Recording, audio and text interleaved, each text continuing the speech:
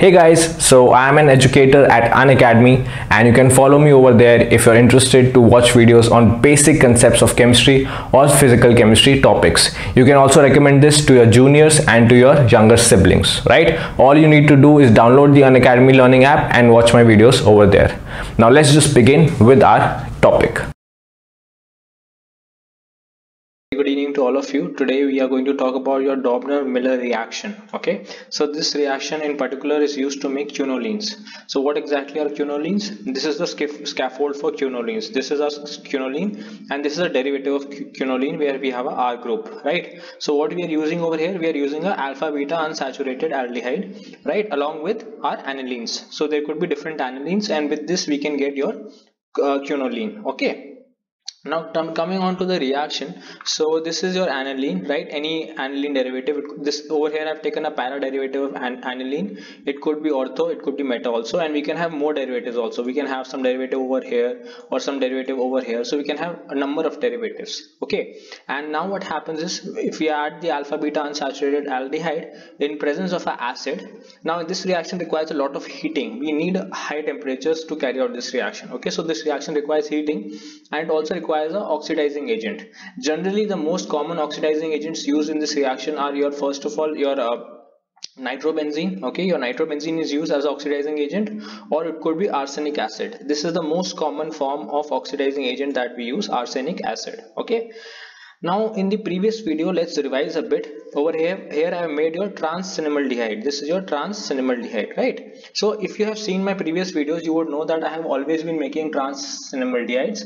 The reason is in nature trans-cinnamaldehyde is more you can say is found in nature in more form, in more amount, the trans form, and I am a very fond of nature, so I'll go with whatever nature says.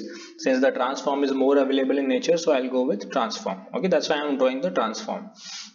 Now how did we first of all in the first video in the Perkin reaction we made cinnamic acid. We started with benzaldehyde and acetic anhydride to make cinnamic acid, right? From cinnamic acid we can reduce it with the help of diol H, right? That is diisobutyl aluminium hydride, or we could use SOCl2 followed by Roseman reduction. Okay, so we had done Roseman reduction where we had palladium catalyzed, like we had PDBSO4, and along with that that was basically catalytic hydrogenation in presence of palladium, barium sulfate and some reducing agent, right? And then we got cinnamaldehyde. Now from the cinnamaldehyde we can make quinolines, because this is, if you see, this is the alpha beta unsaturated aldehyde that we require to make cinnamaldehydes. Now I'll take some aniline. This time I'm taking an ortho derived aniline. I'm adding acid, I'm heating, and I'm using an oxidizing agent, which is generally your arsenic acid or nitrobenzene, and what we get, you can see over here, is our cinnamic is our quinoline. Okay, a quinoline derivative. And the interesting part is, see over here I had taken the NH2 group at the ortho position, sorry, at the para position. Over here the R dash group is at the para position, so we got R dash at the para to the nitrogen, para to this nitrogen. If I am taking the R group at ortho position, I am getting it ortho to the nitrogen, right? So we can have the R group at the meta position and at the para position. So it's a very useful reaction. Okay, and also it depends on the cinnamaldehyde. See, the benzene ring over here in the cinnamaldehyde was near to this double bond. Okay, had this benzene ring been over here, let's say we had a benzene ring over here like this, then what would have happened was this benzene ring would have been there at the third position. Okay, things will get clear when we look at the mechanism. So we can have different kinds of derivatives of quinoline, and that's why it's a very useful reaction.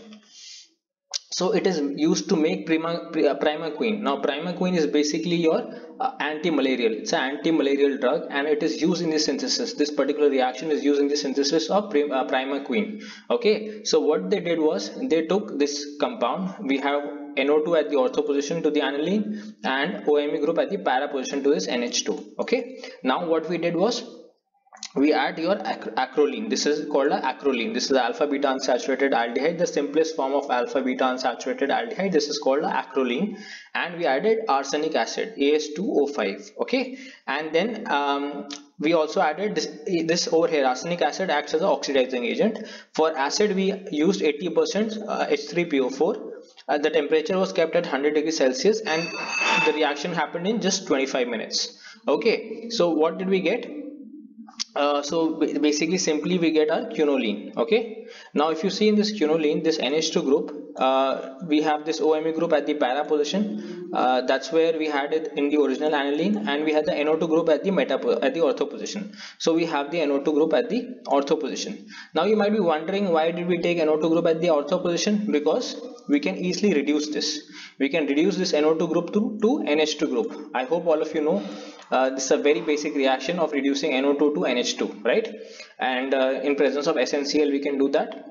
Convert your NO2 to NH2, right? Once we get this NH2, then we can further make this primaquine. So this is a preceding step to the synthesis of primaquine. Once we get the NH2 group over here, then we can simply further in the next step we can make primaquine. So this is the initial step that is required to synthesize this anti-malarial drug, that is primaquine. And we can make for many derivatives of this primaquine also. Let's say if we have fluoro over here, fluoro at the ortho position of this F. Okay, if we have fluoro at this ortho position, or let's say if we have fluoro at the meta position, then we can also get the fluoro derivatives of primaquine, which are even more potent, which are even better anti-malarial drugs.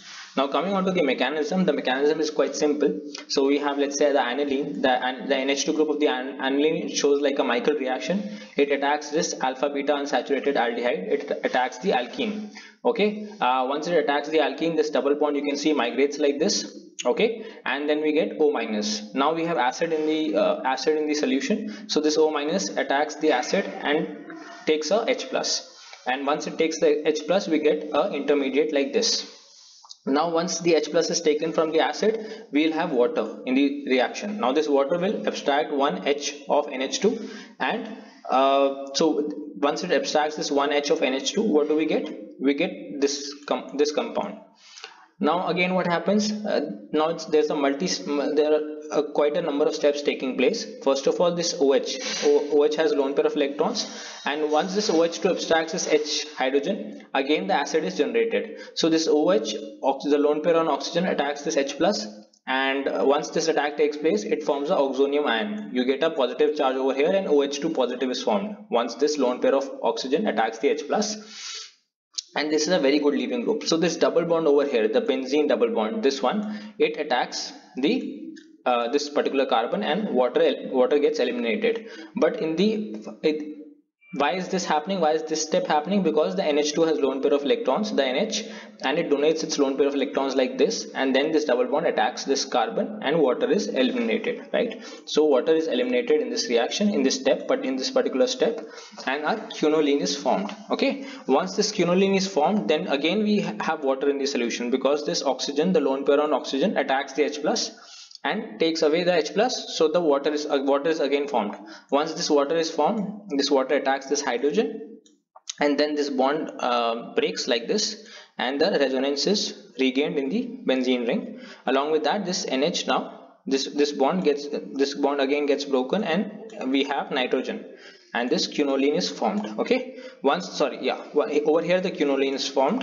Once this is formed, this intermediate is formed, then we can use an oxidizing agent like arsenic acid we are using in general, or nitrobenzene, and it acts as an oxidizing agent. And then finally, once the oxidizing agent is added, we get our quinoline, right? So this is the whole mechanism. If you have any kind of doubts, you can please post it in the comment section, and I hope you found this video useful. I am trying my best to relate each and every reaction so that you don't forget. So we started with Perkin reaction, with which we made cinnamic acid, then we did thionyl chloride, that is formation of acyl chloride. From acyl chloride we made aldehyde, that was Roseman reduction, and from cinnamaldehyde we made quinolines, right? We made quinolines. So I hope you can find this I hope you found this relation kind of videos useful. If you did, please just comment in the comment section and let me know you are finding this concept useful, so that I can proceed further with this particular concept of relating each and every reagent and then proceeding with the reactions, right? So thank you so much for watching.